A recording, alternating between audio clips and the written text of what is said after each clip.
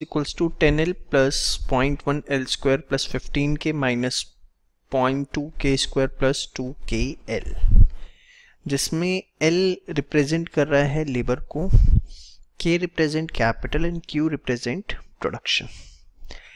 अब इसमें भी अगर आप देखें तो हमारे पास एक वेरिएबल है लेबर और एक है capital. Calculate marginal product of to inputs. ये बेटा दो इनपुट्स कौन से हैं? है निकम्मो, इकोनॉमिक्स पढ़िए या रटी है? एक ही बात है सर हमारे लिए, लेबर एंड कैपिटल। वो बोल रहा है marginal product of to inputs, मतलब आपको बताना है marginal productivity of labour and marginal productivity of capital when 10 units of each of labour and capital R used. और ये भी कब बतानी है? जब L भी 10 है और K भी 10 है। सेम वे ये आपको कब बतानी है? जब L भी 10 है और K भी 10 है। अब ये तो समझ में आ गया, लेकिन MPL निकलता कैसे है सर? बहुत बढ़िया। तो बेटा ध्यान से सुनो, 10L minus 0.1 L square plus 15K minus 0.2 K square plus 2KL हमारे पास है। हमने किया डिफरेंशिएट बोथ साइड। आपको पता है मार्जिनल निकालने के लिए हमें क्या करना पड़ता है? Differentiation both side with respect to, पहले करते हैं लेबर, एज्यूमिंग है क्या के, हाँ एस, अरे वाह सीख गए, के एस कांस्टेंट। तो D Q by D L, जिसको हम बोलेंगे मार्जिनल प्रोडक्टिविटी ऑफ लेबर, ठीक है। D Q by D L which will be called as MPL। क्या होगा? 10L का 1 माइनस 2 इधर आ गया तो 0.2L प्लस K कांस्टेंट है तो 0, ये भी आपका 0 प्लस L आपका 1 है। तो this will be 10 minus 0.2L plus 2K। ये आ गया आपका मार्जिनल प्रोडक्टिविटी ऑफ लेबर। और ये भी हमें कब निकालनी है? जब K और L दोनों की वैल्यू 10 है। तो 10 माइनस 0.2 इंटू 10 प्लस 2 इंटू 10, तो 10 माइनस 2 प्लस 20, तो ये हमारे पास क्या आ गया? 28। This is marginal productivity of labor when L and K are equal to 10। समझ में आ गया? चलिए अब आगे बात करते हैं MPK की। तो MPK अगर मुझे निकालना है तो that will be DQ by DQ by DK। अब DQ by DK कैसे निकलेगा बताओ? हाँ वेरी गुड। उसके लिए हमें डिफरेंशिएट करना पड़ेगा both side with respect to with respect to K, assuming L as constant. तो Q 10L minus 0.1 L square plus 15K minus 0.2 K square plus 2KL। तो differentiate with respect to K assuming L as constant. तो DQ by DK, that is MPK। तो 0 minus 0 plus 15 minus 0.4 k plus 2 k की respect में तो 2l, तो this will be 15 minus 0.4 k plus 2l। अब दोनों की वैल्यू 10 डालो तो 15 माइनस 4 प्लस 20, तो ये क्या आ गया 31। This is marginal productivity of capital जब दोनों 10 है। तो आपने देखा पार्शियल डेरिवेटिव से चीज़ें बहुत आसान है, एक एक क्वेश्चन आप सही से प्रैक्टिस कर लो, मोर देन सफिशिएंट है। अब एक बात बताओ, कोई भी प्रोड्यूसर क्या चाहेगा कि उसकी मार्जिनल प्रोडक्टिविटी जो है MPL या MPK वो पॉजिटिव हो या नेगेटिव हो? अरे बेशर्मो, पॉजिटिव चाहेगा ना, यस और नो, पक्का। तो अगर मैं बात करूं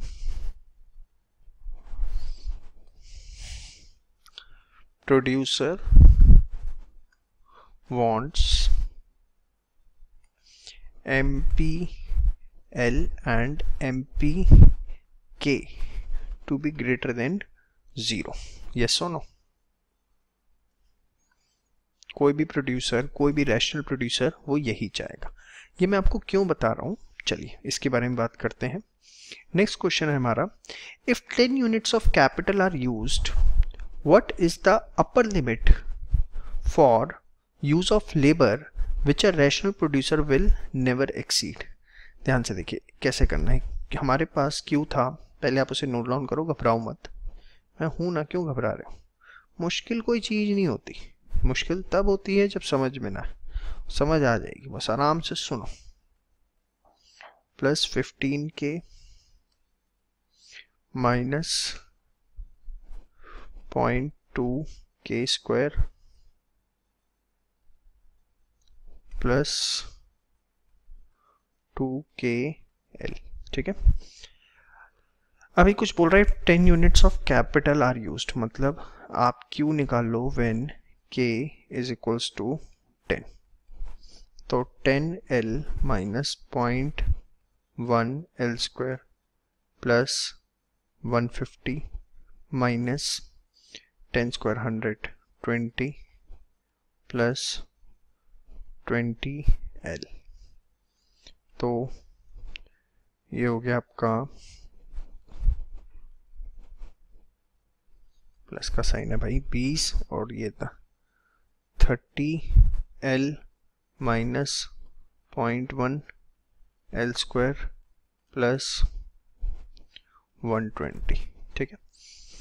अब वो कह रहा है कि अगर 10 यूनिट्स ऑफ कैपिटल यूज करी है, what is the upper limit for use of labour, ठीक है।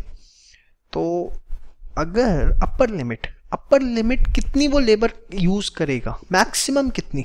अरे भाई वो तब तक यूज कर सकता है जब तक marginal productivity of labour is greater than 0।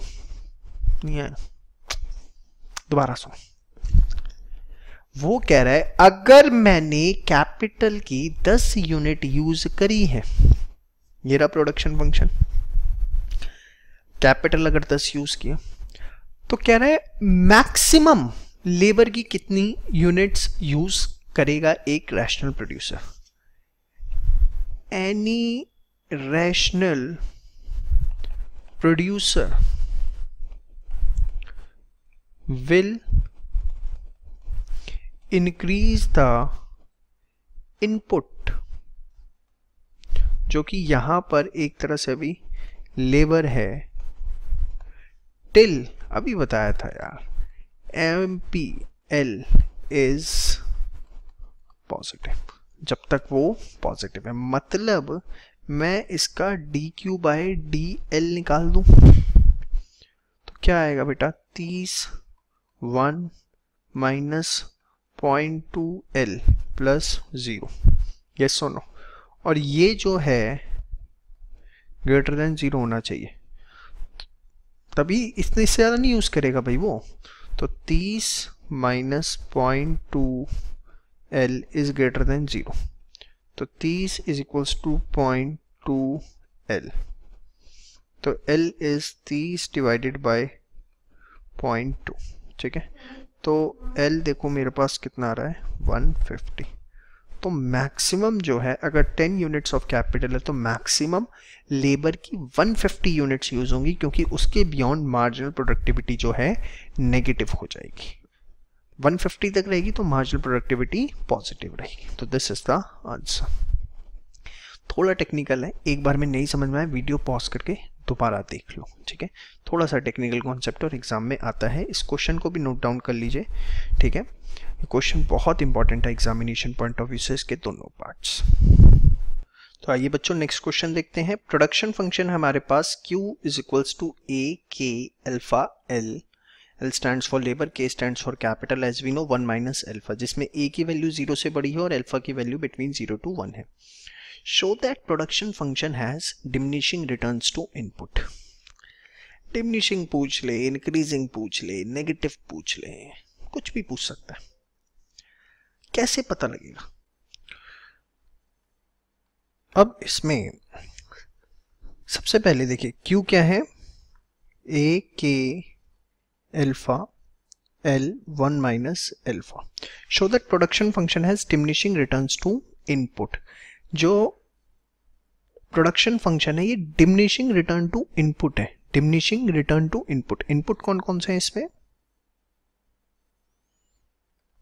One is labour and second is capital, ठीक है। हमें ये प्रूव करना है कि डिमिनिशिंग रिटर्न्स टू इनपुट मतलब मार्जिनल प्रोडक्टिविटी ऑफ लेबर और मार्जिनल प्रोडक्टिविटी ऑफ कैपिटल जो है वो क्या कर रहे हैं, फॉल कर रहे हैं। ये होता है डिमिनिशिंग रिटर्न्स टू इनपुट में। अगर यही होता इंक्रीजिंग रिटर्न, क्या होता, इंक्रीजिंग रिटर्न, तो उसमें हमें ये प्रूव करना होता कि MPL और MPK दोनों जो हैं वो राइज कर रहे हैं। अगर यही होता आपका नेगेटिव रिटर्न, तो हमें उसमें ये प्रूव करना होता कि MPL और MPK ये जो हैं वो नेगेटिव है, ठीक है। कोई एक समझ लीजिए, बाकी अपने आप हो जाते हैं। हमें प्रूव करना है डिमिनिशिंग रिटर्न, तो MPL और MPK क्या कर रहे हैं, फॉल, ये प्रूव करना है। आइए सबसे पहले निकाल लेते हैं MPL, that is TQ/DL MPL। तो बताओ कैसे निकलेगा? L की रिस्पेक्ट में करेंगे, K constant, A K alpha 1 minus alpha L 1 minus alpha -1, तो A K alpha 1 minus alpha L 1 minus alpha -1, 1 से 1 गया, तो A 1 माइनस अल्फा यहाँ ले आओ, K अल्फा और L अल्फा, ठीक है, ये आ गया। सेम वे हम निकालेंगे अब DQ/DK MPK।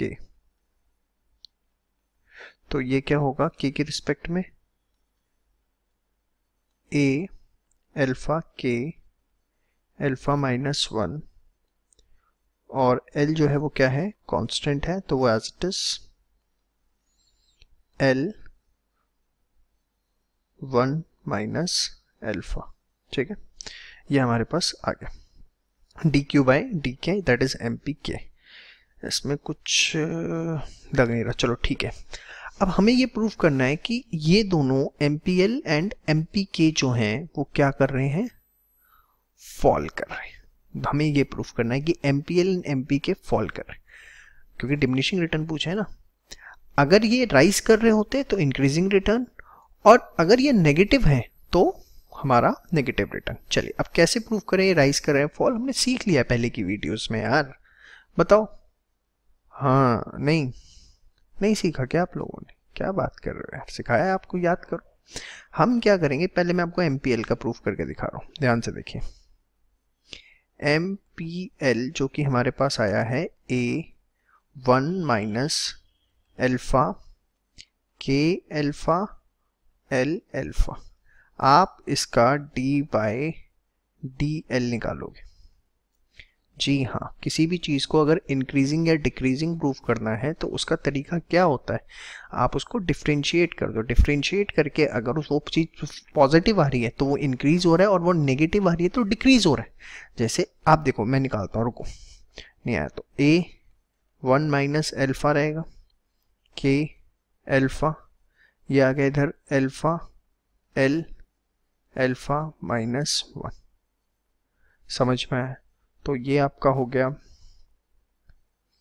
बताओ क्या, A1 minus alpha alpha K alpha L alpha minus 1। इसमें हमारी एक एरर हो गई है, और ये कि यहाँ हमारा माइनस एल्फा आना था, तो ये आएगा माइनस एल्फा माइनस 1। तो ये आ गया हमारा d/dl of MP of L। ठीक है जी। और डिफ्रेंशिएशन में भी जब हमने किया माइनस एल्फा का, तो ये हो जाएगा बाहर माइनस। अब समझ रहे क्यों? क्योंकि L की पावर माइनस एल्फा थी ना।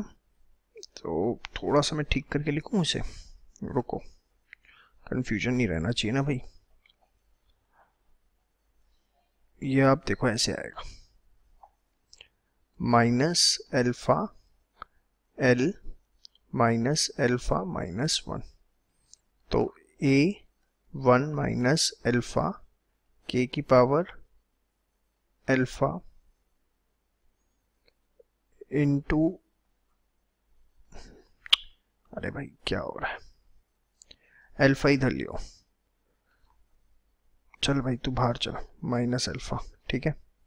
फिर 1 माइनस एल्फा और K alpha L minus alpha minus 1। तो आप देखो ये आपका जो है माइनस के अंदर आ रहा है। माइनस के अंदर आने का मतलब क्या है, नेगेटिव आ रहा है। d/dl of MPL is less than 0, therefore it is decreasing function। ये क्या हुआ, एक decreasing function showing diminishing returns। क्या दिखा रहा है, diminishing returns। और अगर यही आपका ग्रेटर देन 0 आ रहा होता तो क्या दिखा रहा होता, इंक्रीजिंग रिटर्न्स। ठीक है जी। चलिए इसके बाद हम निकालते हैं MPK, हमारे पास है, तो d/dk of MPK, A alpha K alpha minus 1 d/dk of, लिख लेता हूँ, A alpha K alpha minus 1 L1 minus alpha. तो आइए करते हैं सॉल्व इसे। A एल्फा, इसके अंदर तो कुछ गड़बड़ नहीं की थी मैंने, चेक कर लूँ एक बार भाई। ठीक है, तो A alpha alpha minus 1 K alpha minus 1 L1 minus alpha. तो ये हो गया आपका A alpha alpha minus 1 K alpha minus 2 L1 minus alpha. ठीक है, अब अगर मैं देखूं अल्फा की वैल्यू 0 to 1 के बीच में है, ठीक है, 0 से 1, अल्फा की वैल्यू जो है वो 0 से 1 के बीच में है, नहीं है, और -1, तो ऑब्वियसली ये पोर्शन नेगेटिव होगा। तो A एल्फा, मैंने यहाँ से माइनस साइन कॉमन ले लिया, 1 minus alpha K alpha minus 2 L1 minus alpha. आप समझो मैंने यहाँ से माइनस साइन क्यों लिया बेटा, अल्फा की जो वैल्यू है वो 0 से 1 के बीच में है, से मैं लूँ 0.2, तो 0.2 माइनस 1 माइनस 0.8 ही तो आएगा, तो इसलिए मैंने इसमें से माइनस कॉमन साइन ले लिया, 1 माइनस अल्फा। ये वाला एरिया जो है अब आपका पूरा प्लस में आएगा, और प्लस माइनस माइनस होता है विच इज़ लेस देन 0। ठीक है, तो सेम वे जैसे आपने यहाँ पर लिखा था is less than 0, it is decreasing function, आपको यहाँ पे लिख देना है डी बाई डी के ऑफ एम पी के is less than 0 showing decreasing function, that is diminishing returns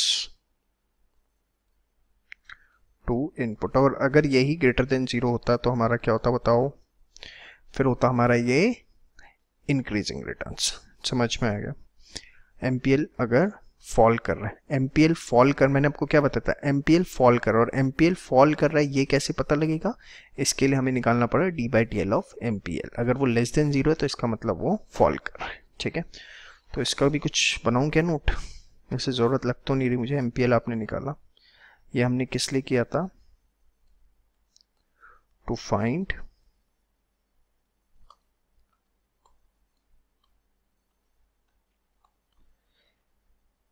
nature of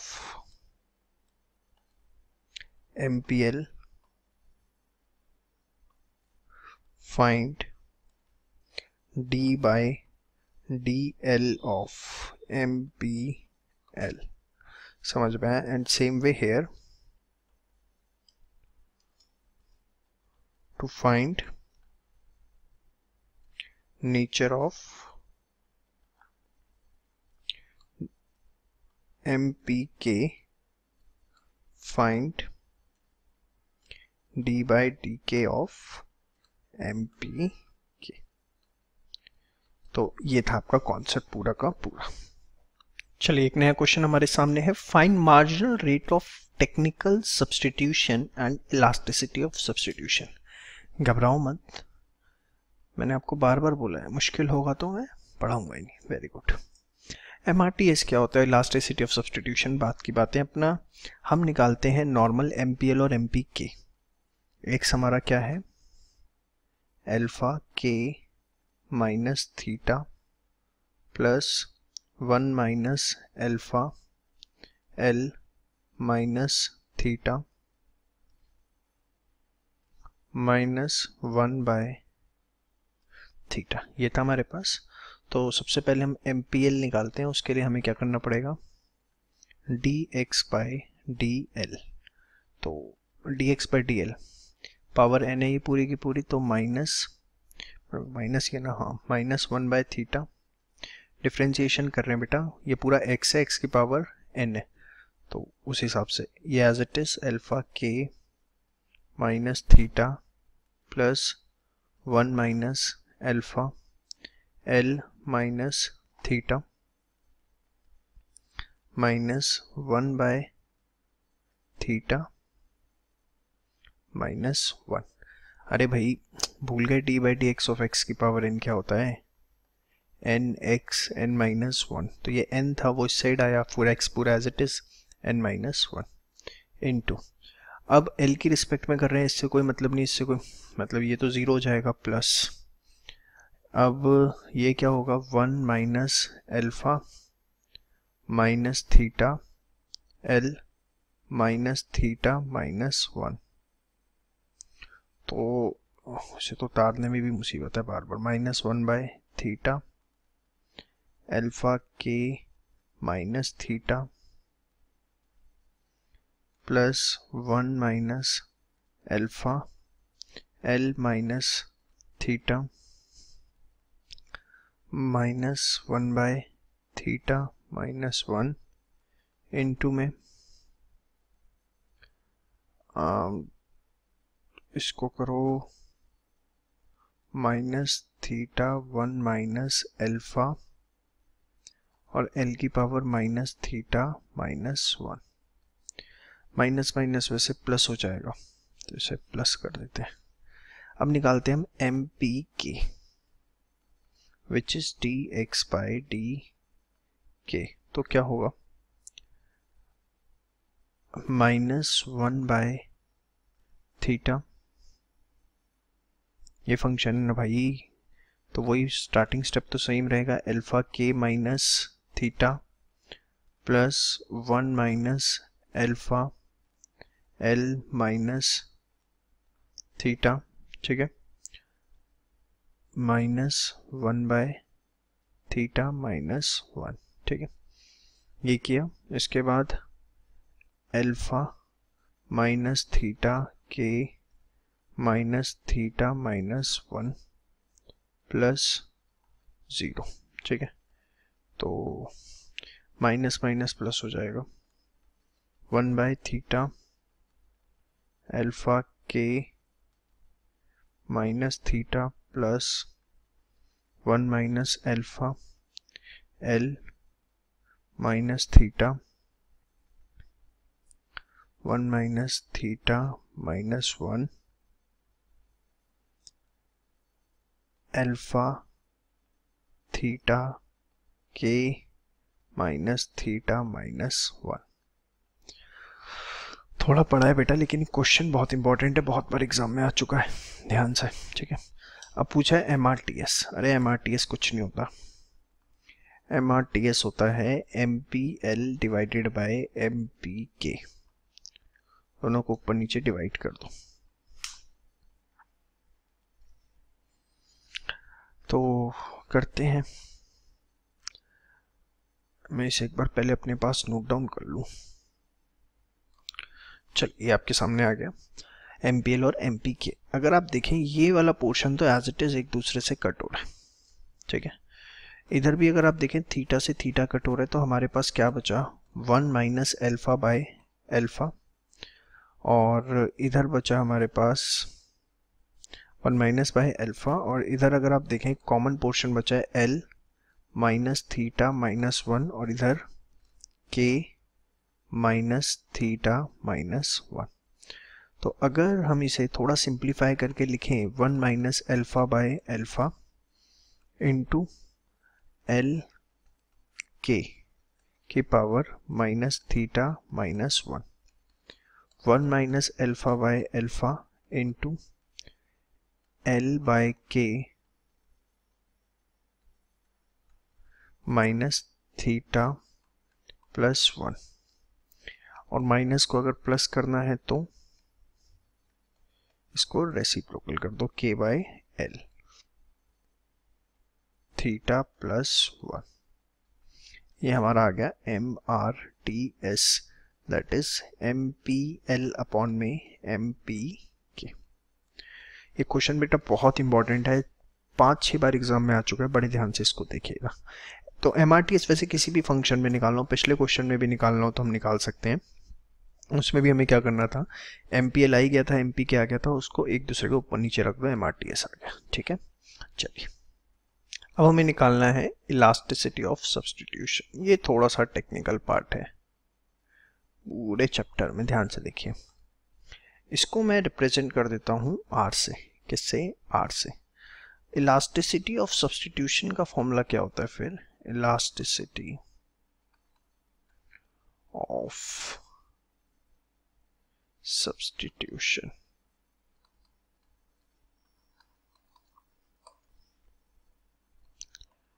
यह है T, ध्यान से देखिएगा जरा इसको, K बाय L अपॉन में D R into R bye K bye L।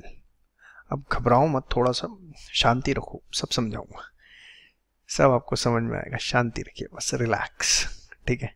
क्या लिख दिया सर आपने, है ना, अभी सब समझा रहा हूँ, बस शांति रखो 2 मिनट। देखिए, अभी आपने MRTS निकाला था जिसको मैंने R नाम दिया था, हाँ या ना, देखिए क्या निकाला था, 1 minus alpha by alpha into K bye L theta plus 1। लिख लूँ मैं R is equals to 1 minus alpha by alpha K bye L theta plus 1, ठीक है, यही था। आपको क्या करना है, इसको डिफरेंशिएट करना है बोथ साइड, आराम से एकदम भूल जाओ, भाग यहाँ से, नहीं भूल, याद रखना तेरे को, इसको ही तो याद रखोगे। Both side with respect to k bye l, दोनों साइड डिफरेंशिएट किया, ठीक है। k बाय l के, अभी तक आप x y करते थे, अब k बाय l के रिस्पेक्ट में, तो dr बाय dkl, मतलब जो आप y लिखते थे ना उसकी जगह k बाय l है, बस इतना ध्यान रखो। 1 माइनस अल्फा बाय अल्फा, ये तो कांस्टेंट है, into theta plus 1 k bye l, theta plus 1 minus 1, तो 1 minus alpha by alpha into theta plus 1 k bye l की पावर थीटा। अब यहाँ क्या चाहिए, डी के एल बाई टी आर, तो इसका रेसिप्रोकल, हाँ या ना। तो in the sense 1 bye 1 minus alpha by alpha into theta plus 1 k bye l power theta into r bye k bye l, ठीक है। ये निकल के आया ना।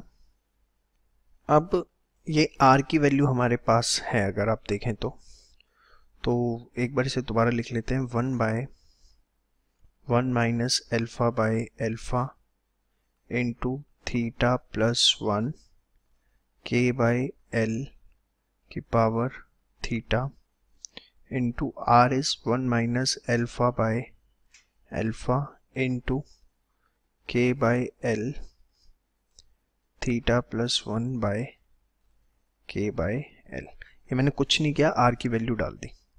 चलो भाई गायब हो यहाँ से। देखो ये k बाय l थीटा है, k बाय l की पावर 1, बेस सेम है तो पावर ऐड हो जाएंगी, तो ये थीटा प्लस 1 हो जाएगा, तो ये दोनों मिला के ये कट गया, तो आंसर क्या बचा, 1 by theta plus 1। This is what called as elasticity of substitution. समझ में आया। तो ये आपने पूरा पार्शियल डेरिवेटिव देखा in case of production function. ये 3 क्वेश्चन अगर आप अच्छे से प्रैक्टिस कर लेते हैं तो आपको किसी तरह की कोई प्रॉब्लम नहीं आएगी। सबसे पहले हमने पार्शियल डेरिवेटिव देखा था इलास्टिसिटी में, फिर देखा प्रोडक्शन फंक्शन में, और अब इसके बाद हम देखेंगे मोनोपोलिस्ट के केस में।